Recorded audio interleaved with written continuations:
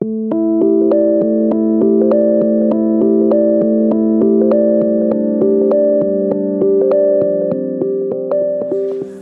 evening, ladies and gentlemen, and welcome to this, our third Dean's Lecture for 2016. I acknowledge the elders, the families, the descendants of the Wurundjeri people who have been custodians of these lands for many generations, and I acknowledge the land on which we meet today was the place of age-old ceremonies of celebration, of initiation and renewal, and the local Aborigine people have had and continue to have a unique role in the life of this university.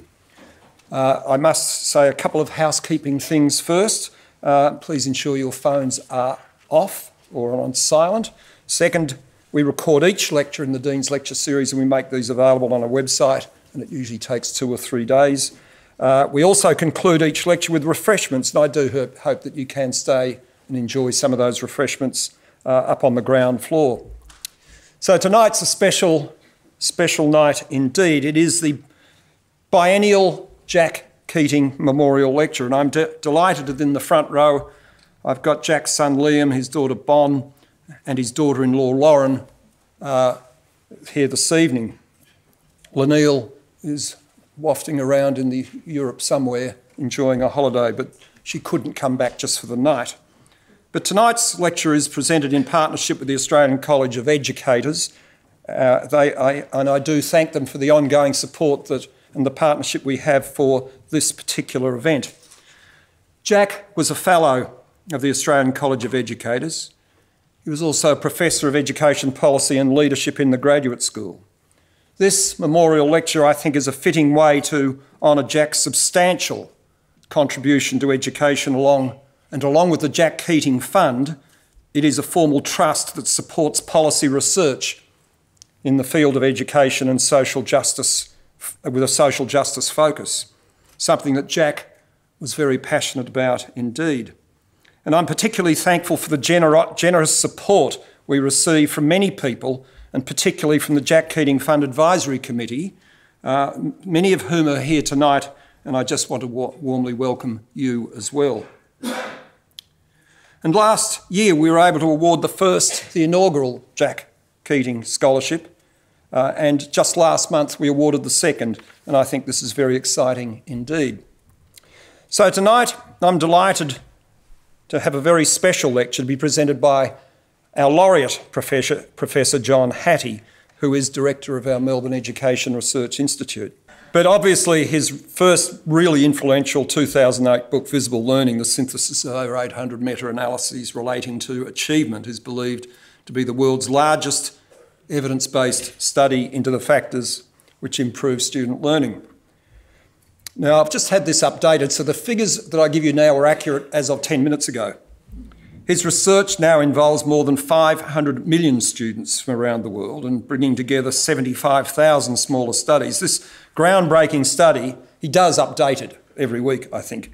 This groundbreaking study found positive teacher-student interaction as the most important factor in effective teaching. But John has a number of other hats. He's chair of the Australian Institute of Teaching and School Leadership, also referred to as AITSL, through which he provides national leadership in promoting excellence so that teachers and school leaders have maximum impact on learning.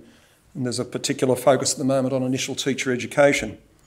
He's also past president of the International Test Commission and associate editor of the British Journal of Educational Psychology, American Journal, Educational Research Journal, and others. Significantly, he was awarded the New Zealand Order of Merit in 2011 Queen's Birthday Honours. He is a Fellow of the Australian Council of Educational Leaders and a Fellow of the American Psychological Association. Now, here's the latest update. He's widely published over 500 papers and now about 23 single and co-authored books. Now, this is the latest one. He has proudly supervised, as of tonight, 192 thesis students, and tomorrow it'll be 193. With such an impressive wealth of experience, it's no surprise that tonight's lecture on improving schools sold out in less than 24 hours. I'm delighted that Professor Diane Mayer, President-elect of the Australian College of Educators and Dean of Education and Social Work at the University of Sydney, is here, and I've asked her to move a vote of thanks at the conclusion of John's lecture. So could you now all please join me in welcoming John to the front.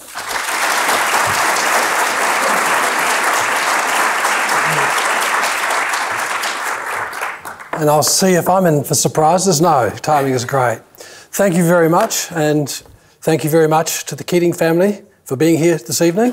Thank you very much for my family for being here this evening, and thank you for being here. I want to start with some very wise words, and therefore they're not from me. And I want to talk from the first 4 or 5 wordy slides, the Gospel according to Jack Keating. My argument tonight is it's time for a reboot. You know when you have your computer and things are not working very well, but you've got a lot of precious stuff on it. And so you go along and they say, we're going to reboot. And so they reboot the machine and then things work hopefully very smoothly. Similarly in Australian education, we have a lot of things going extremely well. But I want to paint the picture that there is a lot of stuff around the peripherals, around the narrative, which is the core of what we do, that is actually going in the wrong direction. And doing more of the same is not in our best interests. Jack summed it up very well when he argued that instead of promoting greater diversity, our secondary schools find themselves chasing the same academic pot of gold in a market of which being academic is the prime indicator of market value. There is limited incentive for schools to develop vocational or alternative or personalised learning models. Then the government sector is also forced to privilege an academic curriculum in order to compete with the private sector, particularly for middle class and high achieving students. The narrative of success that Jack talked about leads to a focus on differences between schools and the argument we've had in this country for the last 10 or 15 years about school choice and the right of parents to choose school. This, as Jack demonstrated, leads to a major residualisation of our public school system as more of our parents who are chasing that success academic pot of gold move out of the government school sector. And it's interesting over the last 16 years that Australia has had a far sharper social stratification than any other of the OECD countries.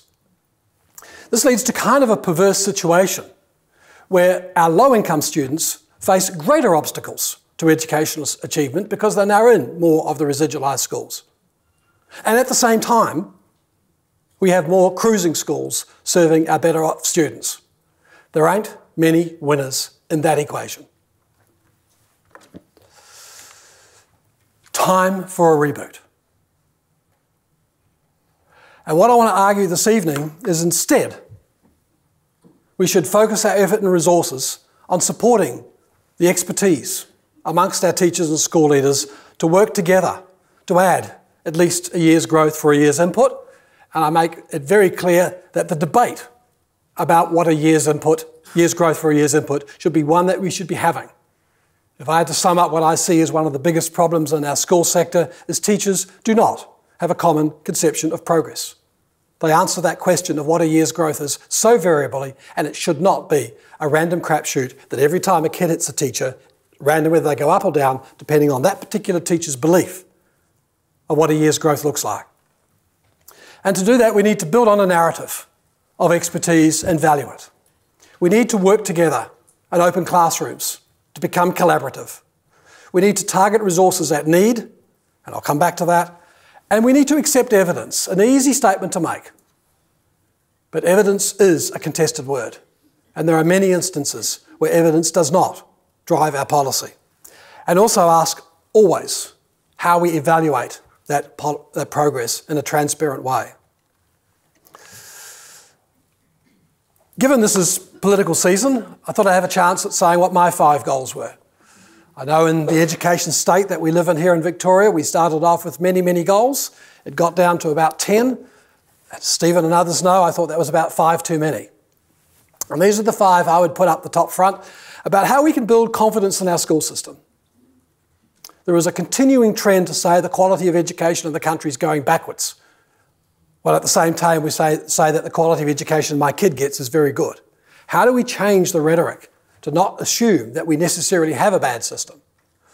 The second is By age 8, I want to argue tonight that if kids don't get at least level 2 in NAPLAN and reading and maths, they are left behind. In fact, I think level 2 is a bit too low, but I'll use that. Evidence that schools are an inviting place to come, and I want to look at the retention rate.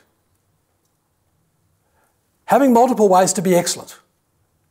At the moment, we narrowly prescribe what excellence is in many of our school curricula, and that says to many kids, this is not a place for you unless you agree to this particular canon of what we think is excellence. And every school should have at least one highly accomplished or lead teacher. I want to come back to these. We had a seminar a few weeks ago called Australia, the World's Biggest Loser. Great title.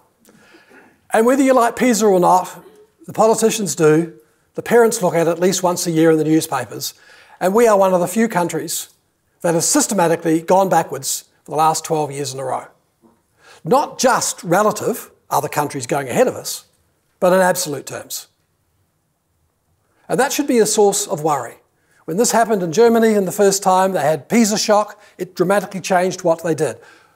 We don't seem to have much reaction to this. We say, oh, we don't like those kind of tests, so it's not really us. Wow, how blind do we have to be? And certainly we should be looking at, much closely, why it is we're going backwards.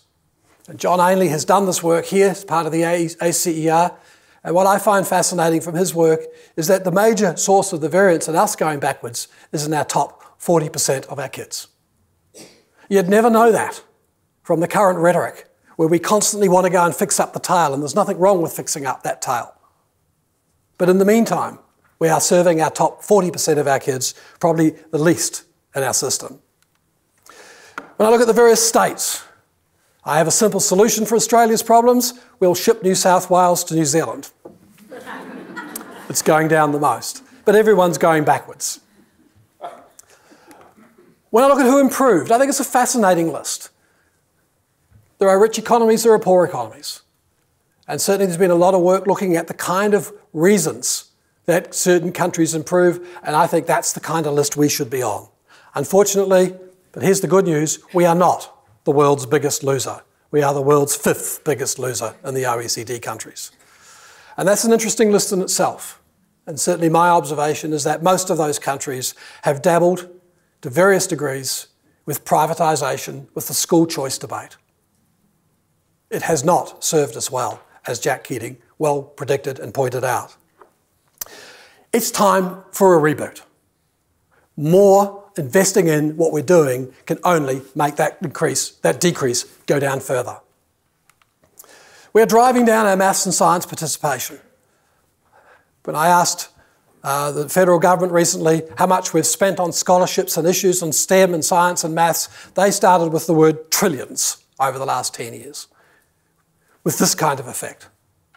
And I get dismayed with the whole debate that's run in the science community. We must have more science and maths graduates. We've got to have our best students going into it. We've got to have talent. And I put it to you that if you read any biography of any famous mathematician or famous scientist, the common theme was that they struggled. They enjoyed the struggle of doing maths and science. And that's the rhetoric that we need in our schools. And there's good evidence coming out that if we want more people to go into maths and science, we've got to stop saying it's only for the brightest, it's only for the best. It's for everyone can struggle. And certainly, as I've done many times in my career, gone back to schools, looked at their best students in maths and science in their last years, gone back and see what they were and they started the school, high school, there is not necessarily that high a correlation. But we're closing out our maths and science with our wrong rhetoric. It's also interesting in the US when you look at maths jobs. Overall, maths jobs are declining. Maths graduates with no social skills, it's a chasm. Maths and science students with social skills, it's upwards. We want mathematicians and scientists who can interpret, can communicate, and can be part of a team. What do I see in our schools? Students sitting alone, working alone, doing assignments alone, doing exams alone. That is not the world of the jobs on that market. We need a reboot. We're overly focused on school differences. Can you imagine that I'm running McDonald's here in Australia and I set up another McDonald's just down the road from the other one and I say to the two managers, you are successful to the degree that you steal each other's customers. That's what we do in our schools. That's what we say to our principals. Success is when your enrolment increases. And it's pretty much a zero-sum game. Yes, we do bring new kids in each year, but across, particularly in our high schools, it is a pretty much zero-sum game. And so I think this whole debate that we've given parents over the last 10 years of school choice is unbelievably misleading. 10, 15 years ago, Australia was one of the lowest between school variances in the world. Two kids of the same ability, it does not matter what school they go to. So why do we give parents the belief that choosing schools matters? When school choice works, schools do choose. We've been successful. And the number of kids in this town that cross their local school to go to another school is huge. When you look at the evidence, what makes the difference? The teacher. But no, we don't give them choice of teacher. Probably for all good kinds of reasons in some ways. But the rhetoric that we've had has driven the parents to seek the choice, to therefore like it because they've invested in it. And I'm arguing, following Jack's line, that it's destroying us as a system because it's giving a perverse outcome, not only for the principals, but also in terms of the quality of education that our kids are getting. When I look at, for example, NAPLAN, and I look at government versus independent schools, and don't get me wrong, I've got nothing against independent schools. I have my 4 sons, 2 went to government, 2 went to independent schools. I'm an equal opportunity parent. But there's the NAPLAN data. It doesn't matter which year, it's the same with all. That's all schools. Where do you think, if I interposed on that, I colour-coded in yellow the independent schools, where would they fall? They don't have a tail. Are they any different? I stretch you to find a difference there. But that residualisation that Jack talked about is very evident there. Our government schools deal with those kids. Our independent schools deal with a narrower branch. Nothing right, nothing wrong about them. But why do we have an issue about school choice? It clearly can't be because of the achievement or their learning differences. I would argue this is the biggest problem. We have 1 in 5 kids who start high school who do not finish. Now, we could go into great more detail, as Steve Lamb has done in his work, and we could look at the number of people who don't finish by age 20. Those not in employment, education, and training by age 20. It's close to 1 in 4, 1 in 5. If you believe, as Hank Levin argued and demonstrated, he's an economist of education, that the biggest predictor of adult health, wealth, and happiness is not achievement at school. It's the number of years of schooling. And when I hear our Minister of Education in Victoria, 97% of adults in prison in Victoria did not finish high school. Now the cost is ginormous. 1 in 5 should be a crime. And you can see it hasn't changed much. Thank goodness for Aboriginal kids, because you can see the trend for them is going up. But overall, we still have been stuck for 20 odd years at denying 20% of our kids the kind of health, wealth and happiness that we argue schools are there for. How come we've narrowed down that curriculum and not seen multiple ways to being excellent? And I recall from my New Zealand days, when they identified this problem in the early 2000s, they tried about 10 or 15 things, most of them didn't work, but the one that worked dramatically was they abolished the concept of VCAL and VET, the exam systems that we have here. They broadened it dramatically. Universities were very unhappy. And what they found, within 3 years, they went from 80% to 92%. Suddenly people who wanted to be baristas, who wanted to be panel beaters, who wanted to be water polo coaches, said, we can still be excellent. And there's ways to be excellent in the system. We don't have that kind of system here. I think it's time for a reboot.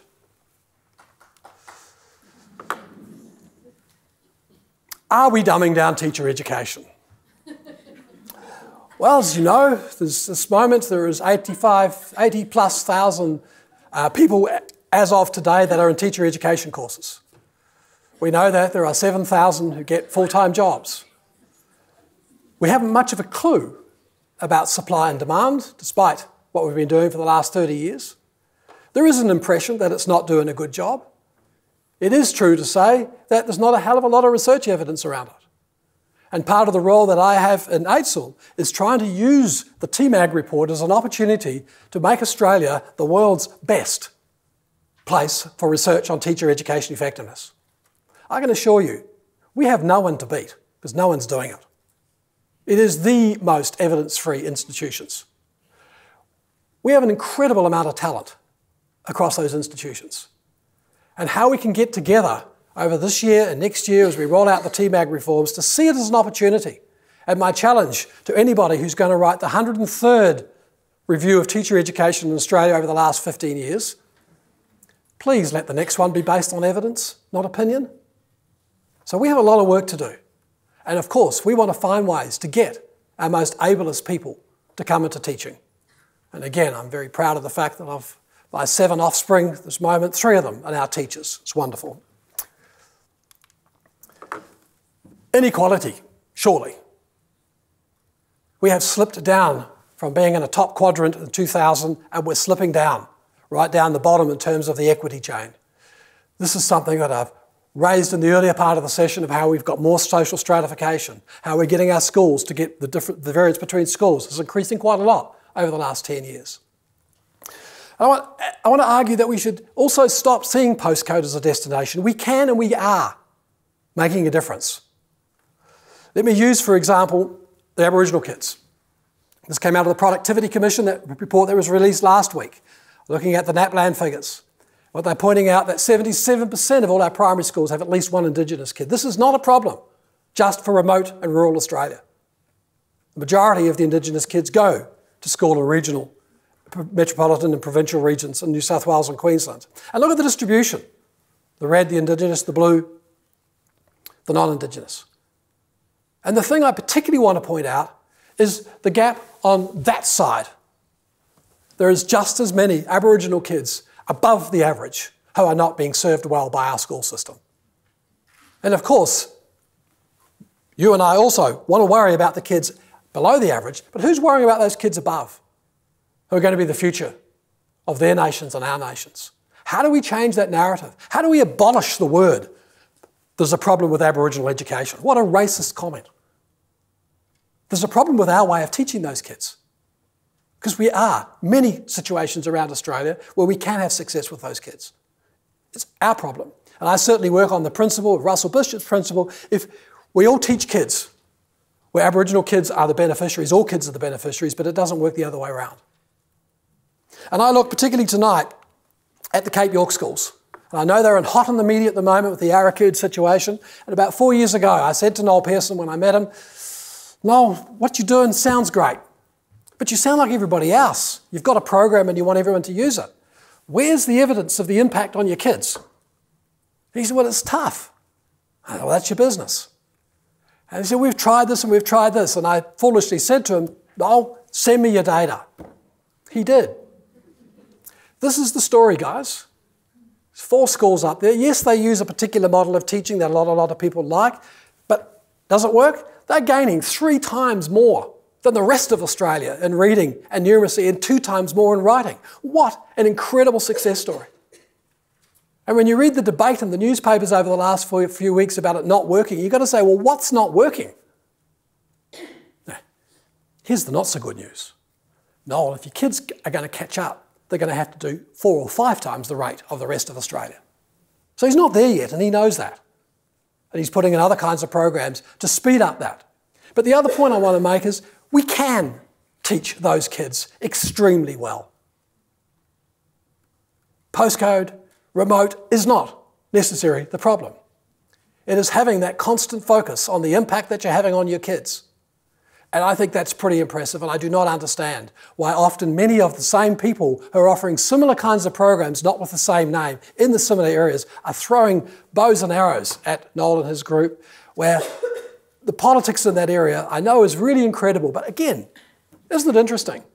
Evidence may not win, and evidence should win. I'm impressed. 5 years ago, the Northern Territory came to us and said, we kind of like what you're doing in your visible learning stuff. We want you to do some trials here. So initially they gave us all the schools around the Alice Springs. No surprise, the model that I use is an evidence-based one. We look at the evidence on the impact of the kids. Yes, we care obviously about the teachers' views, but we privilege the impact they have. And then after a year, Northern Territory said, like what we see, we want to give you all 500 schools. So we've been working in 500 schools. What we do is we go in and we start off by doing a good old-fashioned needs analysis.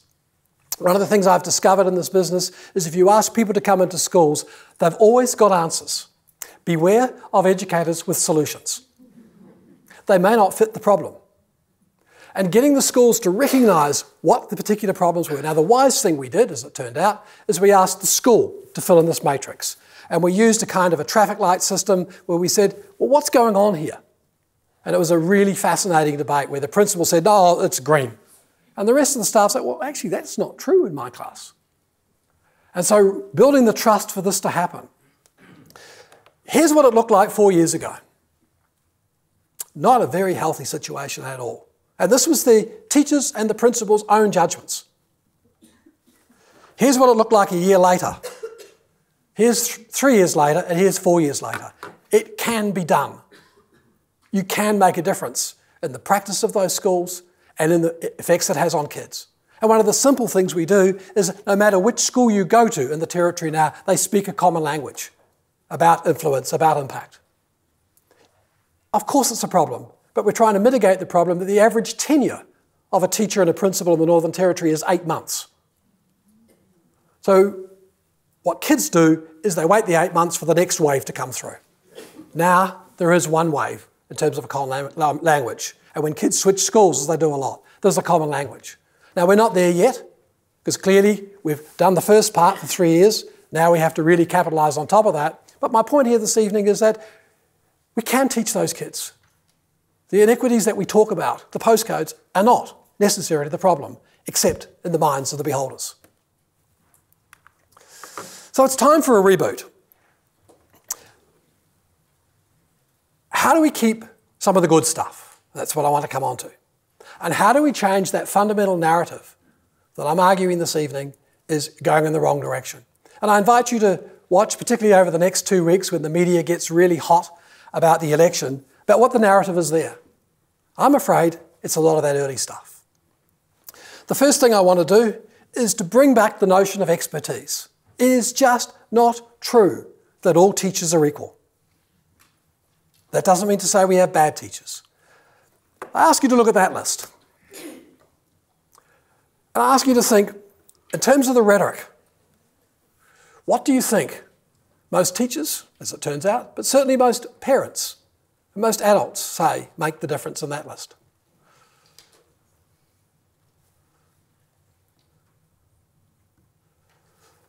I put it to you that the majority of things on this chart are the things we debate, and they are all incredibly trivial in terms of their impact. Those effect sizes are tiny, but they dominate our debates. Now just look at those numbers. The numbers, meaning of them is not critical tonight, because the next slide is going to show you a contrast of what does matter, and look at the dramatic difference when expertise is put on the table.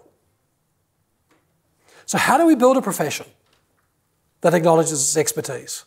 How do we get teachers and school principals to not deny their expertise? Get them involved in doing this. And that's part of what I love to see happen, what I'm trying to do here in Australia. Bring that back into the equation. One of the things we have in AITSL is we have 4 levels of certification. And at the moment, with our teacher education focus, we've looked very closely at being classroom ready. How are you ready to change the learning lives of students? But I'm also putting a lot of focus on the top 2 ends. Now, the acronym isn't very healthy, HALTS, but how to be highly accomplished and lead. And last November, I wrote to every highly accomplished and lead teacher in Australia. And what teachers have to do is they have to pay an amount of money, they have to submit certain materials, it's then evaluated at a local state level, and AITSL has the role of moderating across the states. And I wrote to every one of them, I invited them to a workshop in Adelaide a couple of months ago. I got the minister to open it, and he was there instantly. He said, I want to privilege expertise. We asked them many times during the 2 days, what can we best help you with? What do you think they said? These are all our highly accomplished and lead teachers. What can we best help you with? Wouldn't it be nice, they said, if our principals recognised we existed? Wouldn't it be nice if the school actually knew how to use this? Wouldn't it be nice if someone come up and said, wow, well done? That was said by virtually the lot of them constantly. Wow, why do we deny our expertise? Now let's put this in perspective. There's only 300 of them. There was none from Victoria. You don't play the system. You have a system of doing performance analysis such that 99.97% of teachers get annual increments on the basis of performance. Do you believe that? One of the things I'm particularly pleased about is New South Wales and South Australia have now created positions that you can't apply for unless you're a highly accomplished lead teacher. What an obvious way to solve the teacher pay problem. None of this performance pay nonsense, which has never worked in any system in the world and wouldn't work in any other profession. Can you imagine going up to doctors and say, we're going to pay you by the amount of people that you keep alive and keep well? Who would deal with the sick people? But if you turn it on its head and say we're going to pay and value expertise, because we really should be worried with the teacher pay salary scheme that is so flat. Within 10 years, you're at the top of the salary range. Oh, Alicia, don't listen to that. But we want you to go longer than 10 years. And if I ask most of you in the room who are teachers, if you spent $100,000 of your own money this year to improve your own teaching, who would notice? We have to notice. And so I have this mission now with the Holts, a very energetic group. They've created their own little society now. They've got a mission this year to have at least one other person in their school become a Holt. They want to drive their numbers up. I'm talking to Victoria, I'm talking to Queensland about how they can come into this fold, about how across this nation we can start to reintroducing the notion of expertise. Now, we want to make sure we do it and we don't imply to a parent that if your kid doesn't have a highly accomplished lead teacher, they're getting second best. In the same way that when you go to your GP, oh, you're not a surgeon, I don't want to talk to you. We have to get that balance right. And certainly, if I have my druthers in 2018, when we relook at the AITSL standards, I'd like to put more in the lead and highly accomplished teachers in terms of their role to help graduate and proficient teachers. I also put it out there. Would you be happy if a lead teacher got paid more than the principal?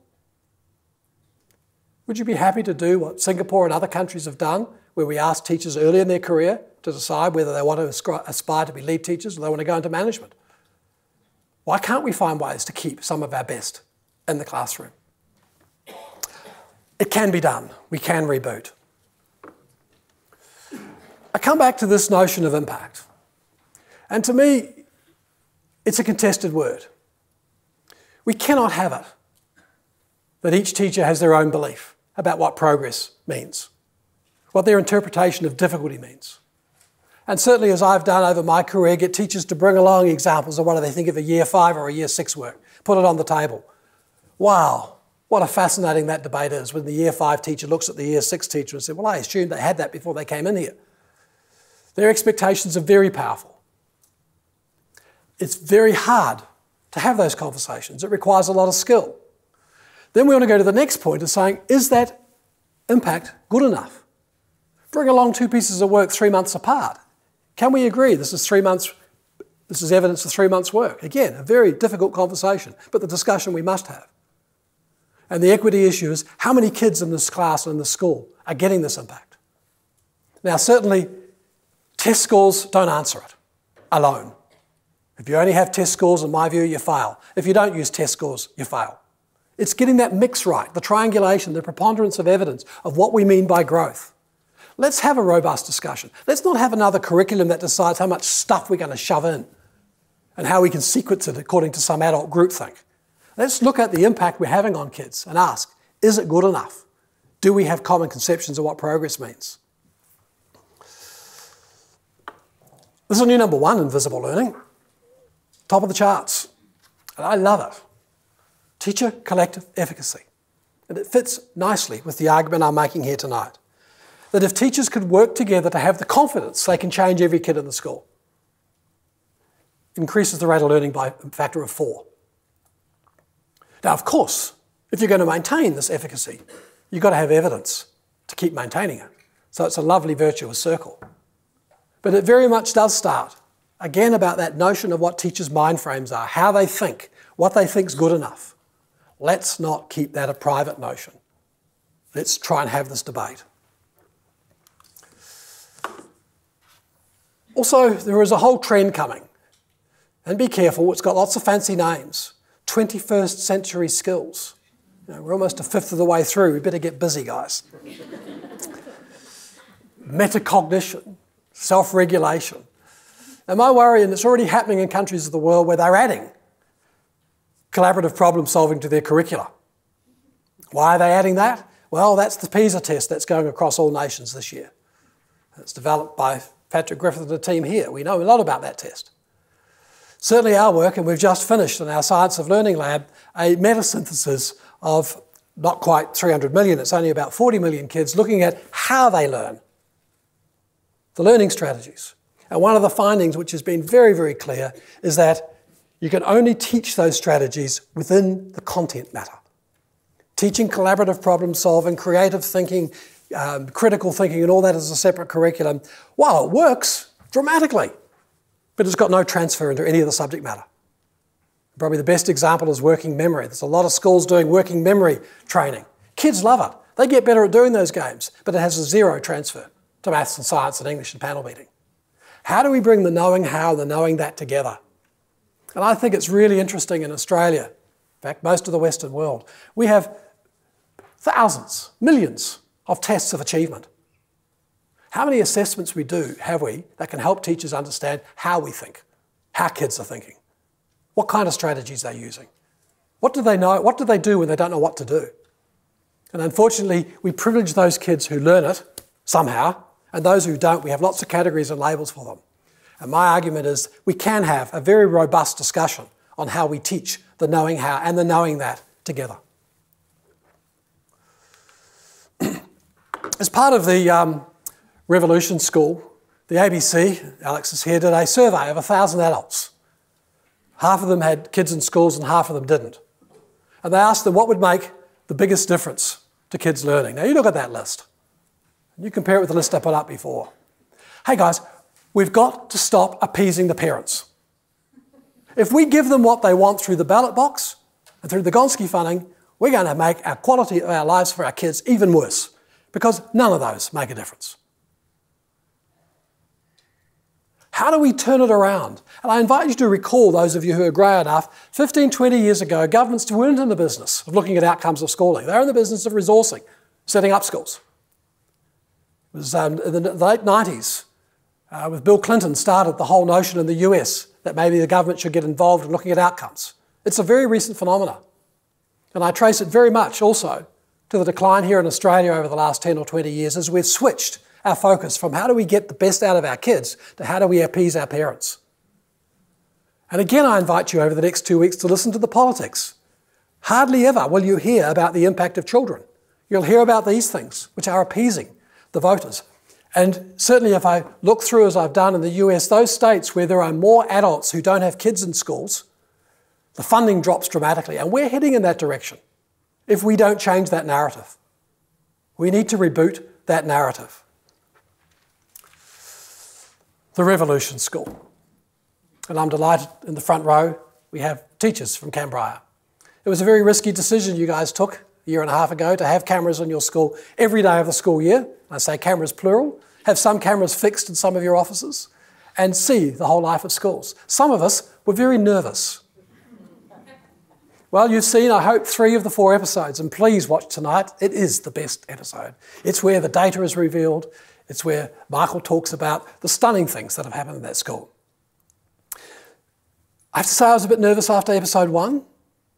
I thought, oh, the reaction's going to be, why would I want to send my kid to a school like that? But as the ABC monitors very closely, the overwhelming 98% plus of the reactions were positive. And the reactions were positive in a very simple way. Wow, what expertise. Look at what these teachers do. They don't have to teach the kids, they have to deal with some of the parents in interesting ways. Kids bring raging hormones, they bring problems to schools. They have to deal with those things. And in the meantime, you saw the quality of the investment and the passion of those teachers and the impacts, as you'll see tonight, that those kids are having. I want a new campaign. I think Michael Muscat for Australian of the Year.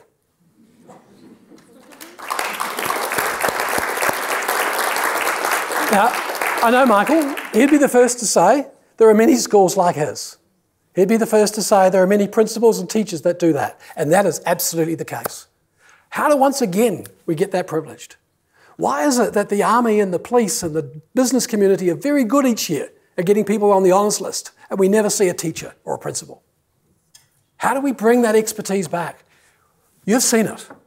It's done an incredibly opportune time to have a debate about how we fund that expertise, not appease the parents. Here's some of their results, and you'll see this tonight. This was their school 5 years ago. Their kids were very connected to each other, and they were highly motivated to be connected with each other. But look at the data about learning. No wonder the school said, doing more of the same is not solving the problem. What's the data now? Wow. They rebooted. They were successful. They might not have appeased many of their parents who wanted more school uniforms, smaller class sizes and all that list. They focused on their kids and the impact they had on their kids. It can be done. It is being done. But we're in crisis of losing it if we continue the current narrative. Here's the issue. When I walk into the 9 ministers around the country, Director Generals, of course we talk about high achievement. And we all want high achievement. But I put it to you, that's not primarily what our schools are there to maximise. But I still want high achievement.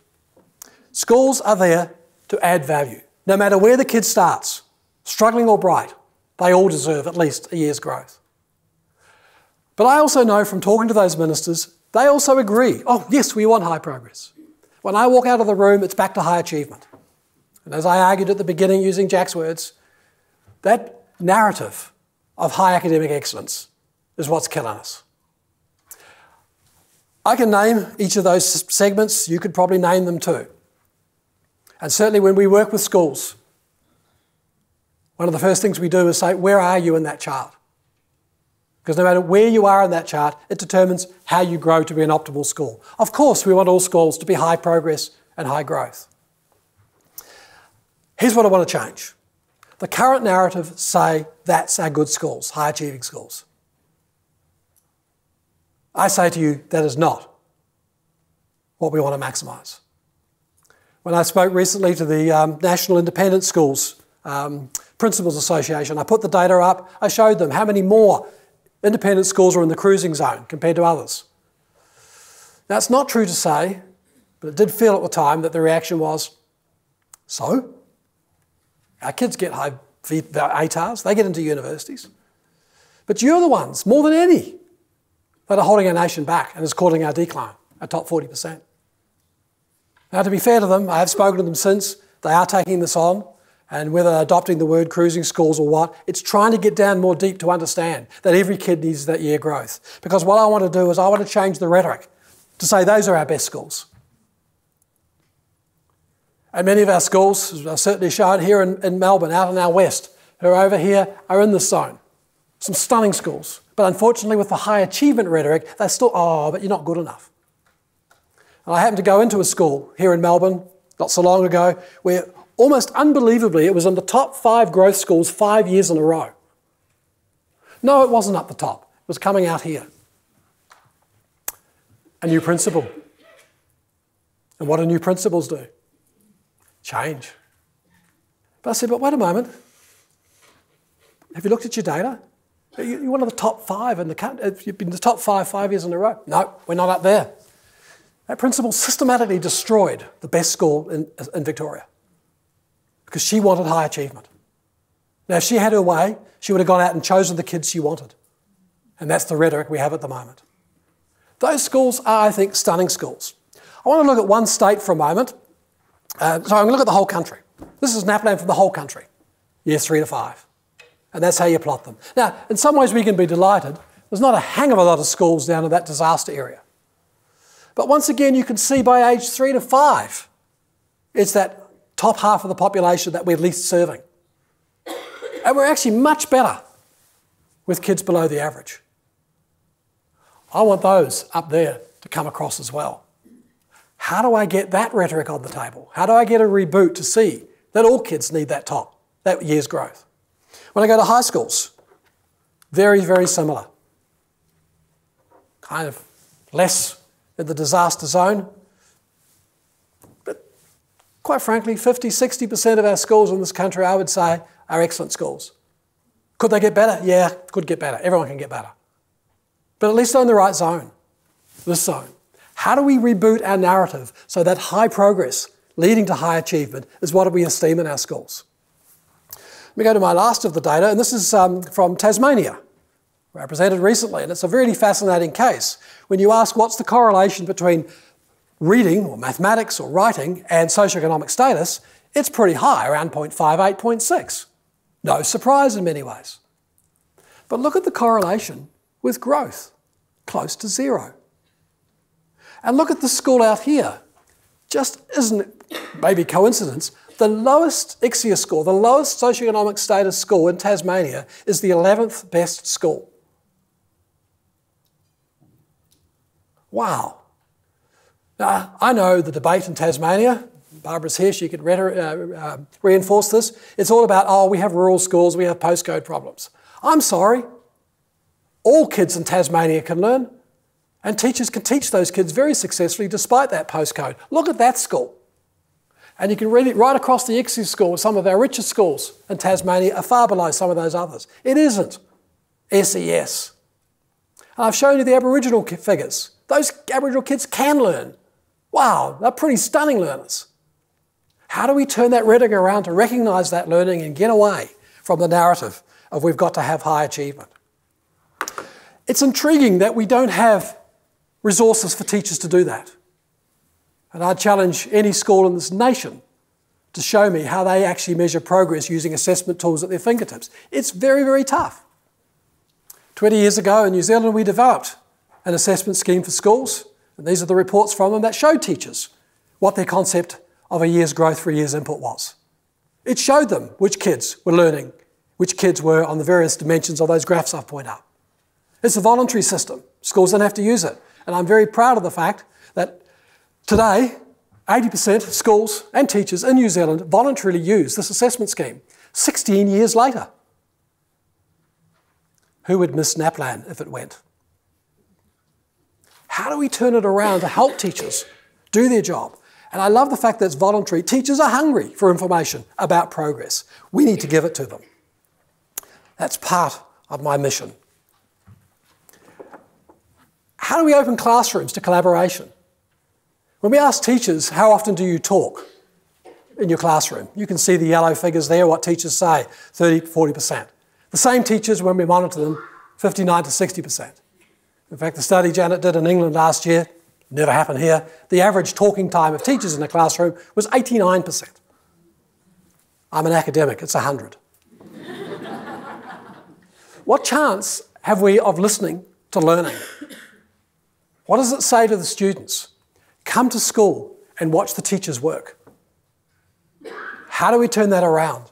And so what we've been working on the team is to say, can we come up with a methodology? Now, video, it's incredibly powerful, but it's expensive. And it takes a lot of time to analyse that incredible amount of data. It's not just in time. Having someone in the back of the room, and be careful, it's a wave coming this way. It's coming through America and the UK. Incredible amount of effort gone into classroom observation. Someone in the back, we know that it takes 5 observations of the same lesson to get sufficient reliability to believe it. That's not going to happen, is it? We know that there's an incredible amount of biases. So the team said, how do we come up with a solution? So we can now, as is happening right as we speak, we can go into almost any classroom in the world. We've been in around 7,000, mainly in the UK and the US, and we can monitor what happens within 3 seconds and put back on the kid's iPad or their own iPhone everything the teacher says. At the same time, we can ask the kids to rate their learning on their iPads, and that can be fed back instantly. By the end of the lesson, the teachers can see the transcript, usually that thick. They can then get all that coding done so they can see actually what's happening. And the delightful news is that 50 to 60% of the teachers who do 2 hours of this visible classroom work over 5 weeks improve their learning. Another 20% who really do need to learn change dramatically. but there's still about 20% who dramatically need to learn, who just ignore it all and go back, do what they're doing. So we've got work to do yet. But my point is, we can now open up classrooms. Wouldn't it be great if we actually had some dialogues in our school about what actually happened in the classroom, not what the teachers believed? As Graham Nuttall showed, 80% of what happens in the classroom a teacher does not see or hear. So why do we talk about all this teacher reflection rubbish where they only reflect on the 20% they saw? How can we get them to reflect on the evidence of their impact with their kids? And I think it's an exciting world we live in with the tools we have now available where we can create those debates in real time right now just for me. And it is starting to make a difference. So this is some of the learning analytics they get from this. And right now, the team led by Janet has now got 140 schools in England doing a randomised control trial. England is far past us in looking at the evidence stakes, not saying that's the only method, and I certainly am not going to argue it's the gold standard. But if you want to convince policymakers, it's not a bad way to do it.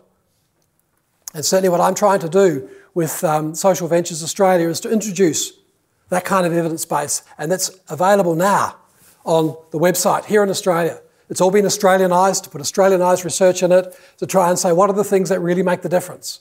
I'm also keen that we develop a parallel site where schools that trial these interventions talk about what worked, what didn't work, their enablers and barriers, so we can start to build up a science of implementation. It seems crazy to me that we say to principals, go out and pluck something out of the year, probably you've done it in another school, introduce it in this school, and it'll work. Or the government saying, we're going to do X now, away you go. Where's the implementation science?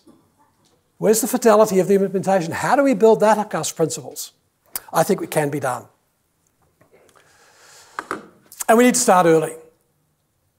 When I go back to look at the incredible trillions, well, how come we waste so much money in this business on our early childhood sector? And as Colette Taylor and his team have shown, if you rate 3,000 or 4,000 early childhood settings across Australia on dimensions of emotional and social development, they score 7 or 8. On cognitive, 2 or 3. How do we bring the concept of learning in? And I'm not talking about teaching 2 or 3s to read or write. I'm talking about language, language, language, language, language, language, and language. And when you look at some of the figures there, of the difference even at the age of 3, these are not my words, professional, working class or welfares, and if Jack was here, he'd be the first one to tell me off using those words. I'm using it from the study. Look at the difference already at age 3. And when you look down at kids who start school with 500 words, and the study took out kids who started with 6,000 words, you can see the difference at age 11, but look at it at age 16. It's dramatic. And certainly we looked at what's called the Matthew effect. By age 8, if kids haven't got to level 2 in NAPLAN, those who have got there do well, those who don't never catch up. Oh my goodness, it's true. That's why I put as one of my mission statements, how do we get kids at least to level 2 NAPLAN by age 8, which means we are going to have to start earlier. So, folks, I want to change the narrative. I want to reboot. I've tried to argue this evening that doing more of the same is going in the wrong direction. I've tried to argue this evening that appeasing the current debate, particularly what the parents are asking for, and don't get me wrong, I'll include the teachers. Again, it wouldn't happen here. It was a UK study of 2 weeks ago. 5,000 teachers. What's the one thing highest on your list that would make the biggest difference to the quality of the impact on your kids? 79% said reduce class size. The next, number 2, 29%, was pay us more. Wow. We have a major problem. We know the effect of reducing class size, and as Andrew Slarkus shows, you can go through that list of countries I put up there before that are on the list that are going down, how much they've invested in the structural things, which is why they're going down. Whereas the countries at the top of the list, as he's shown, and many other groups have shown, they've invested in teacher expertise. They're going up. How do we change this narrative?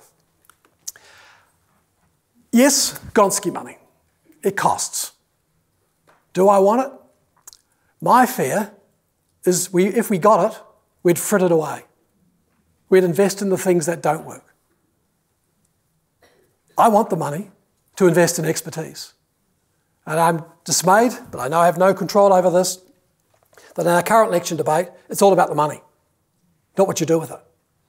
If we get it and misuse it, as we have done over the last 10 or 12 years, to the tune of trillions of dollars, sooner or later, our community is going to say, as in many other countries in the world, that's it.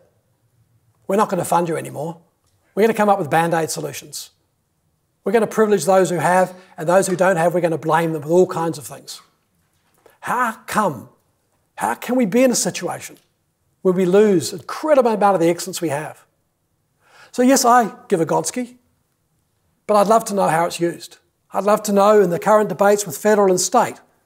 I look at the states that have got the Gonski money. Some states, and I think New South Wales is a good example, have used it very wisely in many respects, even though they're struggling at times with how they implement some of that stuff. But that's what I want to attend to, is how do we get that narrative right so the money's spent on the same thing? Certainly the argument is more of the same is not what we need. Expertise is what it's all about. Our biggest enemy is complacency. Thank you.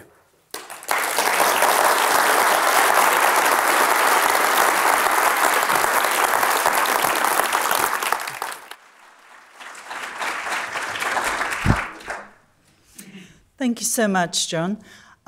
As usual, you have challenged us, and you've particularly, I think, challenged the often anecdotally informed narratives that are feeding a lot of the policies and practices across this country and others. And I really appreciate the way that you've not just challenged those narratives, you've provided evidence to redirect our thinking of what are the really, really important things. And I also totally support the idea of teacher expertise. We've got a lot of work to do, I think, in developing that, both in initial teacher education and in ongoing work, and recognising that expertise. And I'm also particularly thrilled with the focus on progress as opposed to a particular level of achievement, because I think that's where the individual teacher comes in and can make a huge difference. So I really appreciate the sort of information that you've given us tonight, the challenge that you've given out to us. I'm delighted that the Australian College of Educators can partner with Melbourne Graduate School of Education to be part of these lectures, and I'm sure Jack Keating and his family would be delighted in what you've talked about tonight. So thank you so much.